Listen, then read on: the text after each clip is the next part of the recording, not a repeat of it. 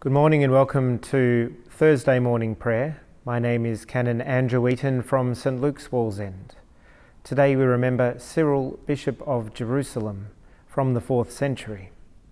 Our psalms are Psalm 41 and 44 verses 1 to 9, and our reading from Luke chapter 19 verses 1 to 10.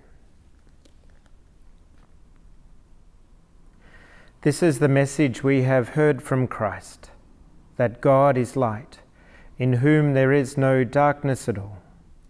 Glory to God, Father, Son, and Holy Spirit, so as in the beginning, so now and forever. Amen. Go up to a high mountain, herald of good tidings to Zion. Lift up your voice with strength, herald of good tidings to Jerusalem.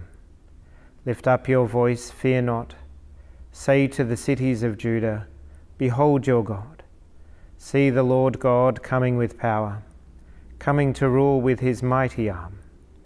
He brings his reward for the people of God, the recompense for those who are saved. God will feed his flock like a shepherd, and gather the lambs in his arms.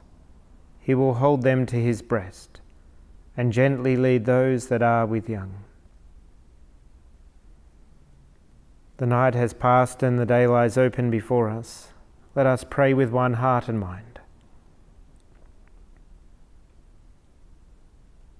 As we rejoice in the gift of this new day, so may the light of your presence, O God, set our hearts on fire with love for you, now and forever. Amen.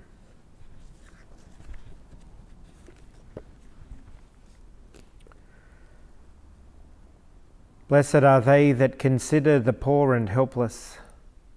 The Lord will deliver them in the day of trouble. The Lord will guard them and preserve their life. They shall be counted happy in the land. You will not give them over to the will of their enemies. And if they lie sick on their bed, the Lord will sustain them. If illness lays them low, you will overthrow it. I said, O Lord, be merciful toward me. Heal me, for I have sinned against you. My enemies speak evil of me, saying, When will he die and his name perish forever? And if someone comes to see me, they mouth empty words, while their heart gathers mischief, and when they go out, they vent it. All those that hate me whisper together against me. They devise plots against me. They say, A deadly thing has got hold of him. He will not get up again from where he lies. Even my bosom friend in whom I trusted, who shared my bread, has lifted his heel against me. But you, O Lord, be gracious and raise me up, and I will repay them what they have deserved. By this will I know that you favour me, that my enemies shall not triumph over me. Because of my innocence you hold me fast. You have set me before your face forever.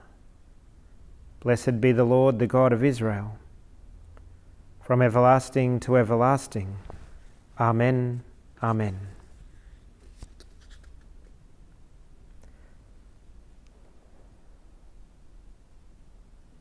We have heard with our ears, O God, our forebears have told us, what things you did in their time, in the days of old, how by your own hand you drove out the nations and planted us in, how you crushed the peoples, but caused us to root and grow.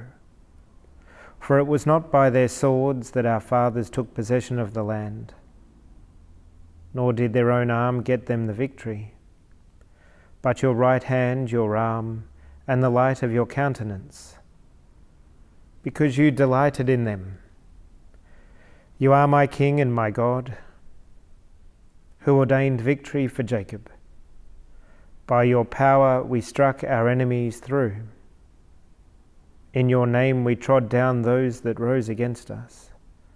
For I did not trust in my bow, nor could my sword save me. But it was you that delivered us from our enemies, and put our adversaries to confusion. In God we made our boast all the day long. We gave thanks to your name without ceasing.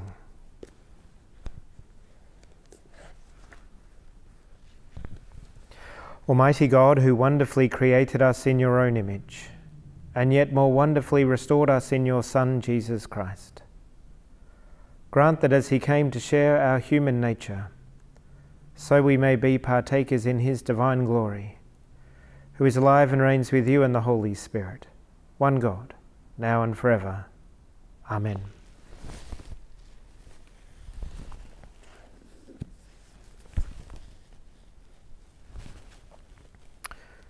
Luke chapter 19, verses 1 to 10. Jesus entered Jericho and was passing through it. A man was there named Zacchaeus. He was a chief tax collector and was rich. He was trying to see who Jesus was, but on account of the crowd he could not, because he was short in stature.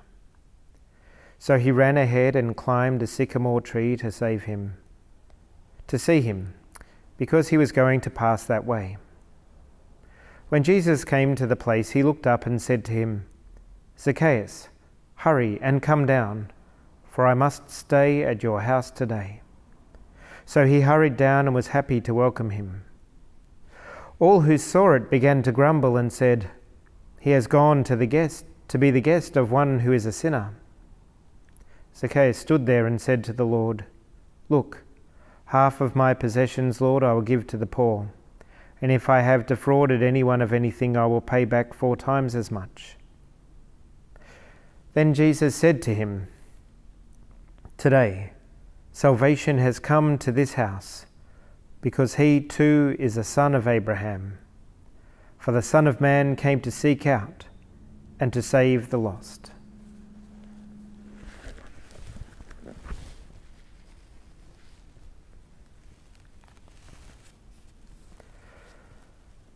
May your word live in us and bear much fruit to your glory.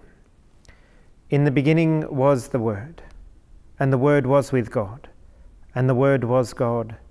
He was in the beginning with God. All things were made through him, and without him was not anything made that was made. In him was life, and the life was the light of all people. The light shines in the darkness, and the darkness has not overcome it. He was in the world, and the world was made through him, yet the world knew him not. He came to his own home, and his own people received him not.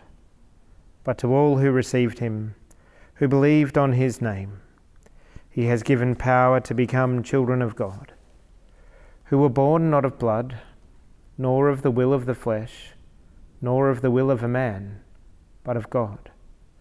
And the Word became flesh and dwelt among us, full of grace and truth. We have beheld his glory. Glory as of the only Son from the Father. And from his fullness have we all received, and grace upon grace. Lord, have mercy. Christ, have mercy. Lord, have mercy. Our Father in heaven, hallowed be your name. Your kingdom come, your will be done on earth as in heaven. Give us today our daily bread. Forgive us our sins, as we forgive those who sin against us. Save us from the time of trial, and deliver us from evil. For the kingdom, the power, and the glory are yours, now and forever. Amen. Almighty God, in Christ you make all things new. Transform the poverty of our nature by the riches of your grace, and in the renewal of our lives make known your heavenly glory, through Jesus Christ our Lord. Amen.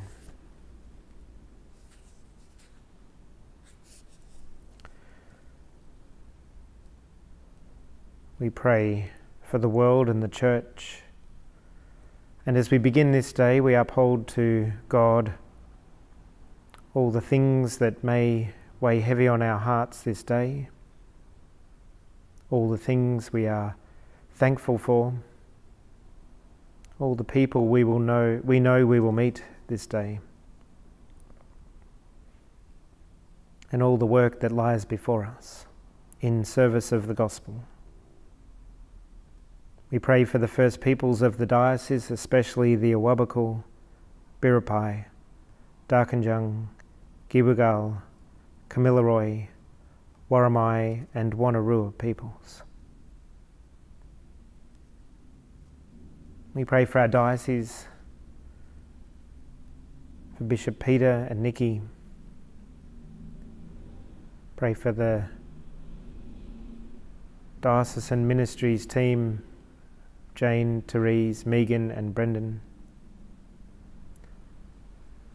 In the wider church, we pray for the Diocese of Guadalcanal, the Anglican Church of Kenya, the Lutheran Church of Australia.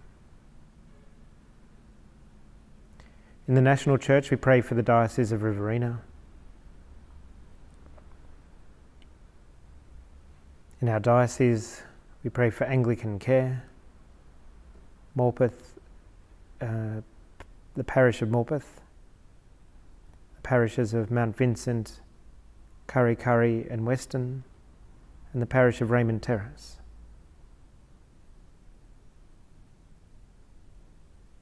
We pray for the Queen, the Governor-General, and we continue to pray for royal commissions as they undertake their work.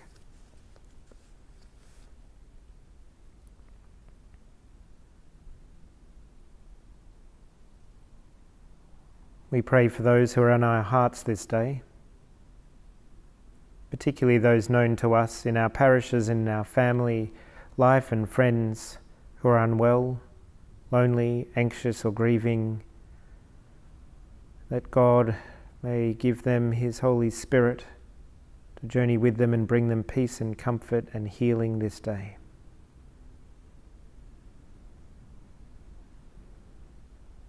We pray for all who've been affected and infected by the COVID-19 pandemic, for their families and friends, for those who've lost their lives, for doctors, nurses, medical experts, and especially those now rolling out the vaccine. We pray that that vaccine may reach all people, regardless of wealth or social status, all over the world.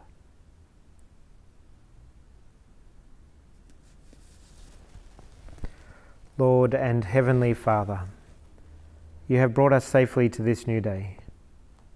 Keep us by your mighty power. Protect us from sin, guard us from every kind of danger. And in all we do this day, direct us in the fulfilling of your purpose. Through Jesus Christ our Lord.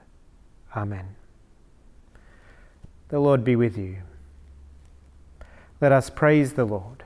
Thanks be to God. May the God of peace equip us with everything good, so that we may do his will, and may he work in us that which is pleasing in his sight, through Jesus Christ, to whom be glory forever. Amen.